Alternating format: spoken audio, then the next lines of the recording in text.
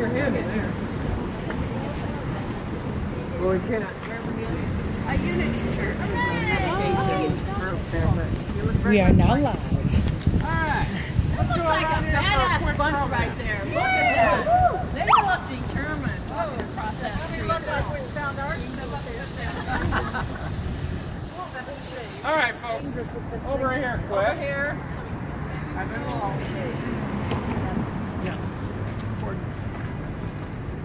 Let's coordinate. All right. Thanks, everybody. We're out here in front of Wells Fargo in celebration of Shark Week. The Discovery Channel highlights a lot of sharks like this one we got right here. These are not the dangers to our communities. Actually, it is predatory loan sharks like Wells Fargo right here behind us. Is that right? All right. So we've got a whole long list of grievances for Wells Fargo and their predatory tactics. And happy to have Chris here, who's going to kind of reveal a little bit of our long history with Wells Fargo. Does anyone here remember something called the financial crisis of 2008? Oh yeah. Oh yeah. Anybody? Any idea, you know, who might have been responsible, who might have caused something like that? Was it you? Was it Joe? No. Was it Kat? No. No. It was Wells Fargo. And Wells Fargo could be more responsible than any other bank for the 2008 financial crisis, because in the run-up to that crisis, they were out in communities, low-income communities, communities of color, making loans, subprime loans, and selling them as good loans. And they essentially got away with it because they got bailed out by the federal government, and they claimed no wrongdoing. They took no responsibility for the things that they were doing, for the neighborhoods that they were tearing down, and in fact continue to say today that it's a good thing that they built up those neighborhoods, these blighted neighborhoods that have been foreclosed on, that are empty. No. This still goes on. Did they pay back those bailouts? Absolutely not. No. Wells Fargo doesn't do things like that. That's not how they operate. They give bonuses to their CEOs. They give bonuses to people who create fake credit cards and fake checking and savings accounts. This just happened less than a year ago. Wells Fargo was fined, and they fired their CEO, but have they changed their practices? No. Are they still in our neighborhoods and our communities trying to get us to buy products that we don't need? Yeah. Trying to give us interest rates that are higher than anyone can actually afford? Yeah. Giving money to payday lenders who then turn around and take their money that they get at 2, 3, 4% and sell it to our communities for 400 to 500%. That ain't right. And this continues to go on. It keeps happening. Wells Fargo needs to be here, held responsible. They need to be called out for the sharks that they are. They need to be called out for the people who don't build up communities. They tear them down. They build their big buildings with their giant facades. They build a shiny, happy face for everyone to look at. And really, there's nothing there. There's no substance. It's all about making money for the wealthy 1%, and they're going to keep doing it until we stop it. That's right.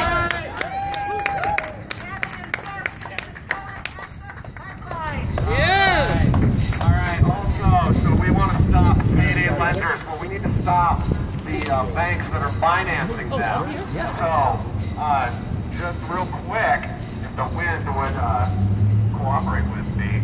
So, over the past 10 years, Wells Fargo has led the way in over $1 billion in lines of credit to some of the worst actors out there.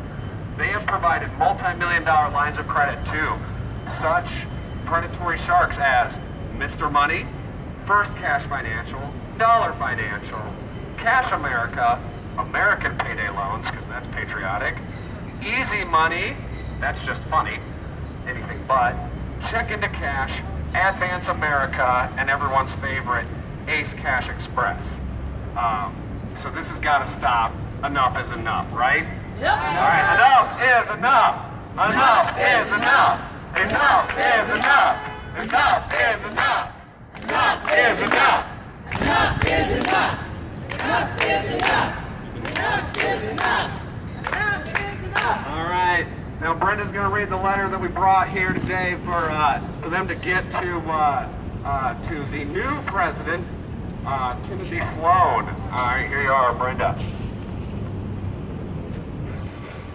All right, this is our letter to the new CEO of Wells Fargo Corporation. We're expecting big things from this new CEO, because that other one, boy, he was bad. Dear Mr. Sloan, on behalf of members of Iowa Citizens for Community Improvement and the over 1 million more members of our coalition with People's Action, we are demanding a meeting to discuss Wells Fargo's business and lobbying practices. Having recently been named the least respected company in America, you know that your abusive, predatory practices are finally catching up with you. Your company has a long history of shady practices and abusive products beyond the latest fake account scandal rooted out by the Consumer Financial Protection Bureau. You were the leader in fraudulent mortgage practices and foreclosures. You forced victims of your account scam into arbitration, and for years you scammed your own account holders with triple-digit interest deposit advance loans, just to name a few. And personally speaking, my own family has been abused by Wells Fargo in their mishandling of an estate. So I know exactly what I'm talking about. Right. But while you've made the media rounds with assurances that you are working to rebuild trust in your company, you have been conspicuously silent on major issues that underlie that trust. If you want to bring Wells Fargo up from the bottom, not just in opinion polls, but as a partner in our communities, you must start by immediately breaking with your DC lobbying groups. You must publicly give your support to a strong, independent Consumer Financial Protection Bureau. You must also publicly call for the continuation of regulatory guidance on bank payday products like direct Just had a deposit honk from a advance, driver passing and by. vow to not get back into that business.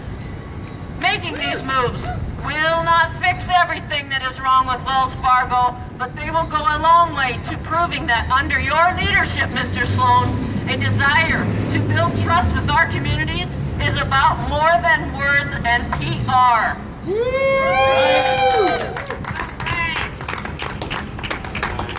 Thank you, Brenda. Thank you, everyone. We're going to see if they still have the doors open. We'll drop off this letter and actually announce to Wells Fargo that it's time to put people first. All right.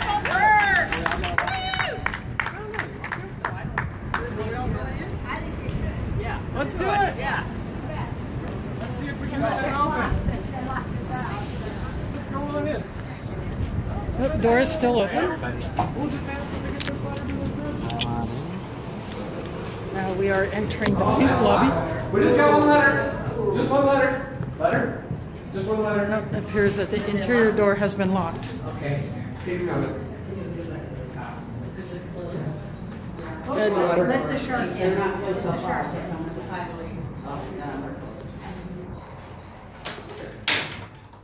Could we get you to deliver this letter, sir? Sure. That's all we wanted. Okay. I do have to ask, you can be outside on the sidewalk, we just can't be out here. We just wanted to bring in the letter, so thank you for getting that delivered. No problem, sir. Appreciate it. Have a good evening.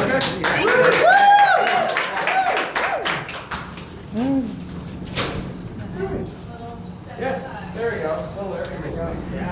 Yeah. The letter has been delivered. A cop took it and will give it to an employee. It's yours now. So that'll do it for the stream, but Realistic look. there may be something else coming up, so stay tuned. Thanks for watching and catch you on the stream.